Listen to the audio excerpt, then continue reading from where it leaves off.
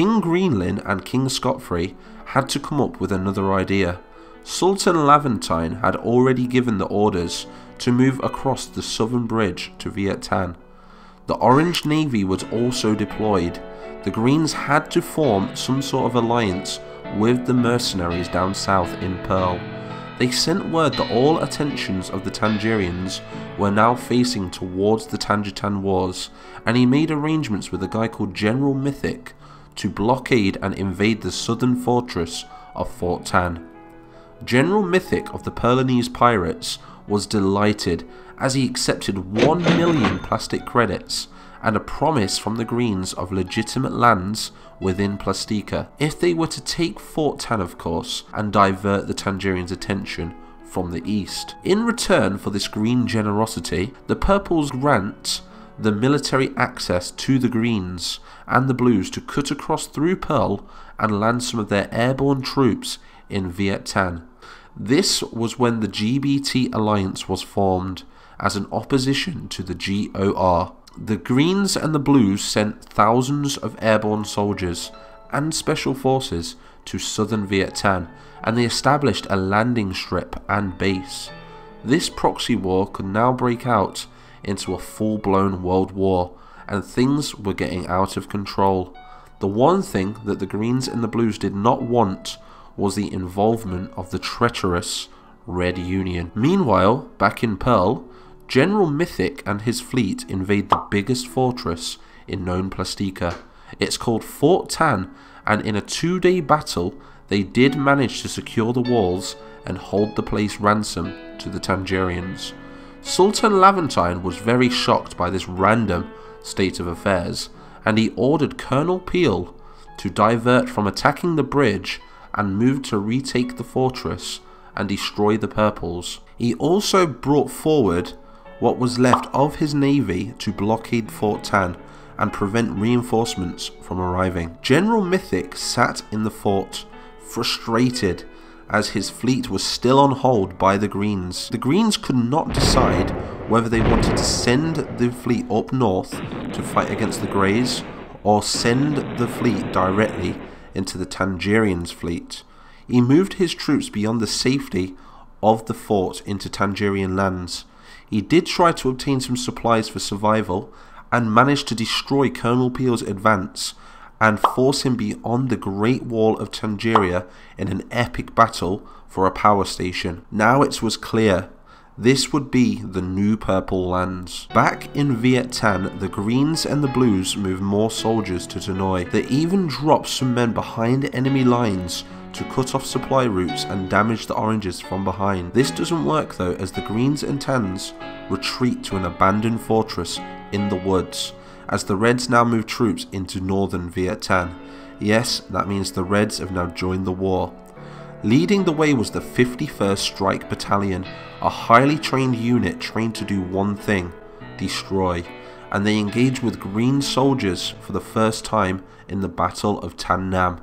This was an absolute disaster for the Greens and the Tans, but they did manage to take out a lot of the red fuel deposits before falling back to the fortress. The 51st Strike Battalion then followed the retreating men, and a fierce battle was fought and won by the Reds once again. All hope was lost, and all remaining Green troops behind the front line were either killed or captured. This war was definitely getting out of control.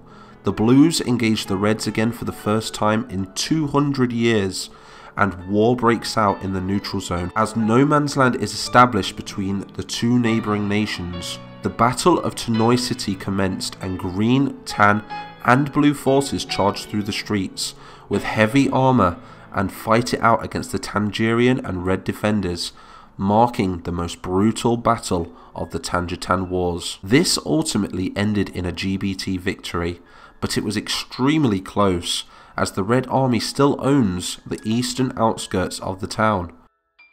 All became quiet for a short period of time, as diplomatic negotiations created a temporary ceasefire, as all the leaders came together to try and stop this world war. This is when the Greys saw their chance, and they decided now was the time to strike. They send across the Mediterranean Sea a vast fleet of transport ships to land beyond the lines of the neutral zone and attack at the heart of eastern Britannia. They break through the blue coastal defences and push inland for miles. The Blue Home Guard, under the command of General Bluton, then devise a plan to form a line to stop the Grey Nation from pushing any further forward. And it worked. Diplomatic negotiations in Viet Thanh result in the end of the Tangitan Wars, and the Red Army seizes control of Thanh Nam and other provinces. The GBT plead with the Red Union for Thanh Nam, as all of the power for Viet Thanh comes from within that city. But Tsar Valentine rejects the plead and turns his attention to the new war in eastern Britannia. So after a few weeks, it is now coming up to the festive period of which all nations would celebrate the God of Light and thank him for their existence. All Plasticans would spend time with their families, eat and be jolly just once per year. In the meantime, the Green King saw no reason for all GBT forces to remain in Viet Thanh, and he has brought most of them home. All seemed to be a stalemate, as no faction could move, and the day of festivities commenced. All factions across Plastica agreed to a ceasefire for 48 hours, and troops on all sides gathered on the battlefields. They exchanged bread, tea, and they played games, and it was like there was no war for the duration of this ceasefire. They spoke of their struggles to one another as well. Other soldiers were stuck behind enemy lines, casually marched back to their comrades, uninterrupted by the enemy for the duration of the ceasefire. All was quiet in the east, until once again the artillery started and the front line once again became hellbound with death and destruction. King Greenland then devised a final assault. With his airborne soldiers in eastern Britannia, they must cut off their beachhead and prevent any supplies from reaching the Greys for the duration of the next blue advance. The Blues would then meet the tired Greens and celebrate once breaking through the Grey lines, but General Greyhelm is smart, and he is prepared for such an attack. And now here we are in the story. So much has happened so far, and so much is to come. We have General Sahara in the deserts of Tangier, who's cooking up a rebellion of his own, and we also have him investigating into some Tan prisons, which the Tangerians have been holding some Tan civilians in for quite some time. So will Viet Thanh become an independent nation? Will the GB forces in eastern Britannia break through the Grey lines? Will the Red Union conquer what was once theirs, being eastern Britannia? Will the Purples get the land they deserve in Tangier? You tell me, so find out in the next episode of Army Men of War. So a big thank you to everybody for all the support lately, and yeah, I hope this brings the series together for you guys that are all confused. I know that I've been a bit lost in my own series lately, and I think that's because in this series we do make up everything as the series goes along, so nothing is written.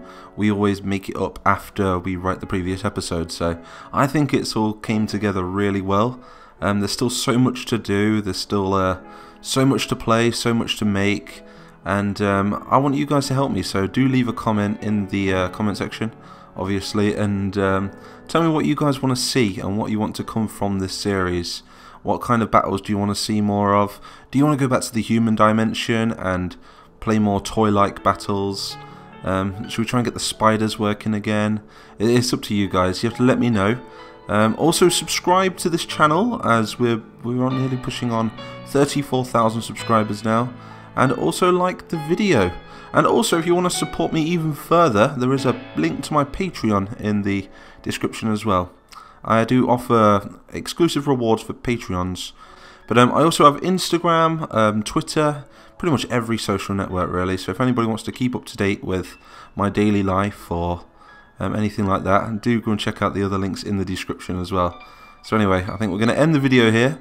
I am going to be working on some more Army Men of War right now, so hopefully I can get back into some more daily videos. So from the bottom of my heart, a big thank you to everyone as doing this job. Really makes me happy. So I will see you all in the next one.